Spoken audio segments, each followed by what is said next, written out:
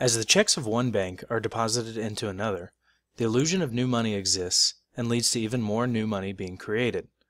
In this example, we're going to say that the required reserve ratio is 20%, and we're going to assume that banks are going to loan out as much as they possibly can.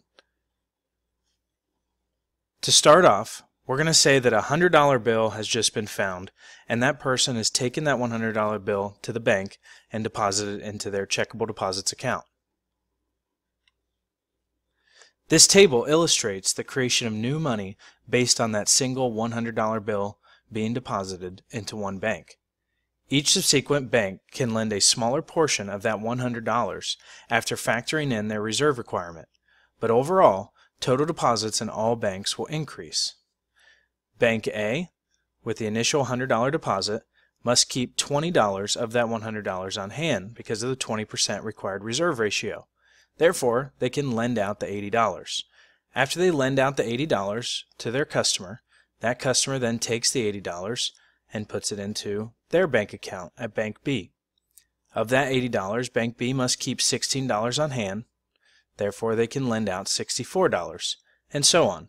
The process continues until there's nothing left.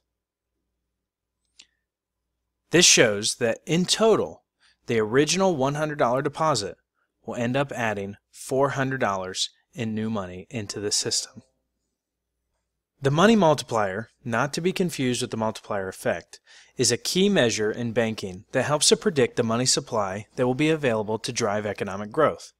As you can see from the formula, if the reserve requirement is 20%, the money multiplier will be 1 divided by 0.2, which is 5.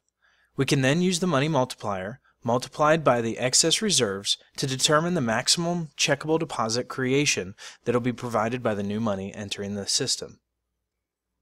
Ironically, one of the items that is slowing current economic growth is people paying down credit card balances and other loans. This is, in effect, removing money from the system.